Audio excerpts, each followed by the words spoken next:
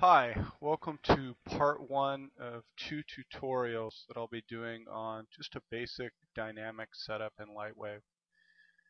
So the first thing we're going to do is we're going to start out in Modeler and we're going to create a couple different models that we're going to have interact in layout once we set up the dynamic scene.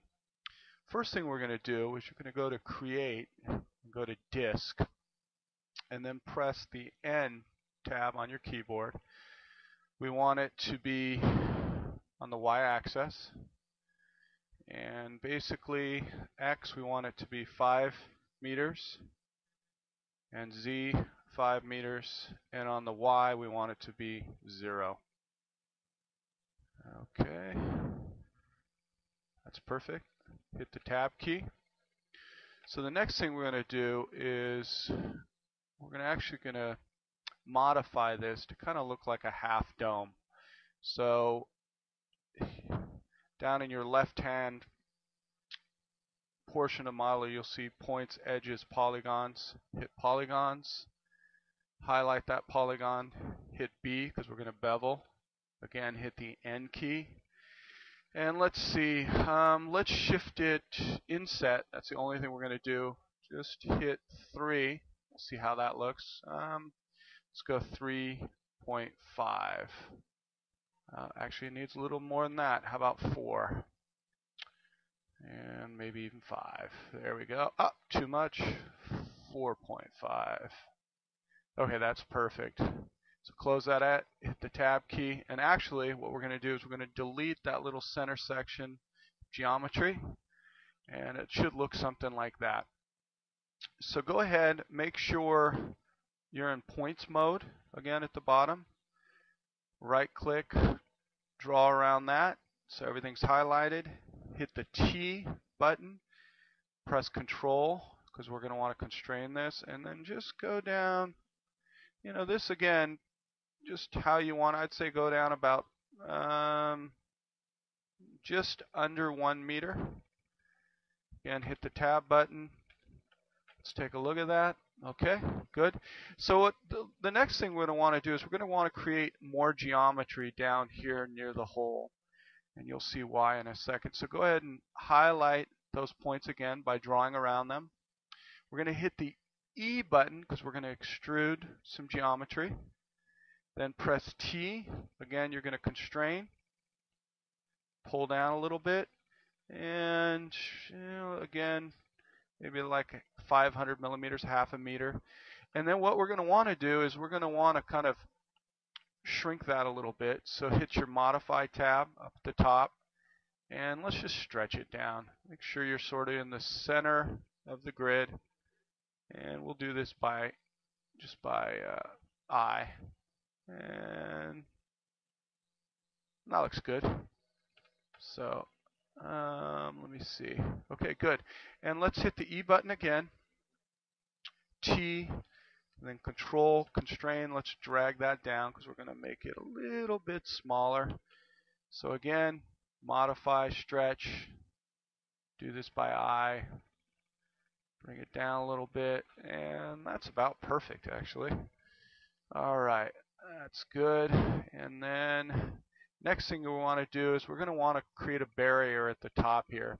Give it that more of that half dome look that we're looking for. So highlight those points at the top just like that. Again, hit the E button, T, Control, again constraining, and drag that up. And let's drag it about that high. That's good.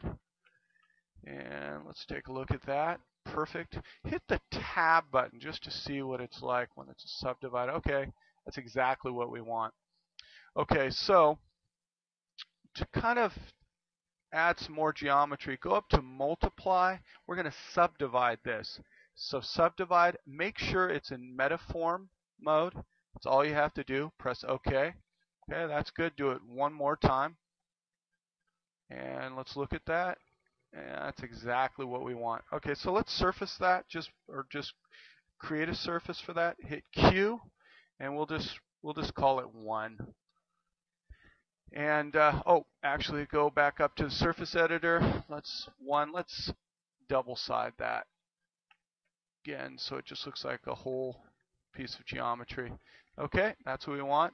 So let's go into the next layer and just click the bottom of the first layer so you have that dome in the background. And let's create the actual balls that are going to bounce around in this dome. So go over here.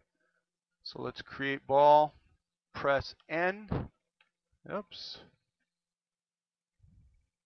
Never want to say again. Let's press tab, create ball. There we go. And we're going to want these to be about 200, the ball 200 millimeters in size. And all right, that's perfect. We want it type tessellation. Segments 4 is perfect. Press the tab key again. And let's go down and look at that. We might need that. Go to modify. We want it to be a little smaller. We want it to be able to fit. And that's about perfect right there. Again, once we set up the dynamic animation in layout, we want these balls to be able to drop down through the funnel and fall out. And you'll see what I mean once we set up the second part in this tutorial. Hit tab and let's hit the T button, kind of move this up like so. And we kind of want it to be centered on the x-axis. And we want it in the positive area of the x-axis. So let's multiply this. We want to clone it. We want to create 3 more balls. And since it's on the positive x-axis, let's see, just on offset, press 1 meter. And that's pretty good. Actually, I'm going to undo that. You can press Z. I'm going to clone it and make it the offset a little smaller. So 700 millimeters. Okay, that's perfect.